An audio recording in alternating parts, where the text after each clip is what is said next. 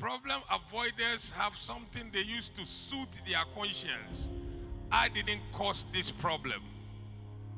Hallelujah. I'm not responsible for this. I didn't do this. I didn't do this. But if you notice, it is the one who tackled the problem that received the praise of Jesus Christ. There are certain honors that will never come to problem avoiders. Hallelujah. The only advantage the problem avoider will have is that nothing is troubling him at that material moment.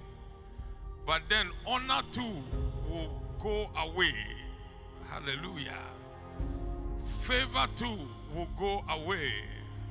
Hallelujah. Because the final man, the Samaritan, was not a problem avoider, but a tackler and a solver of problem, he received the praise of Jesus Christ.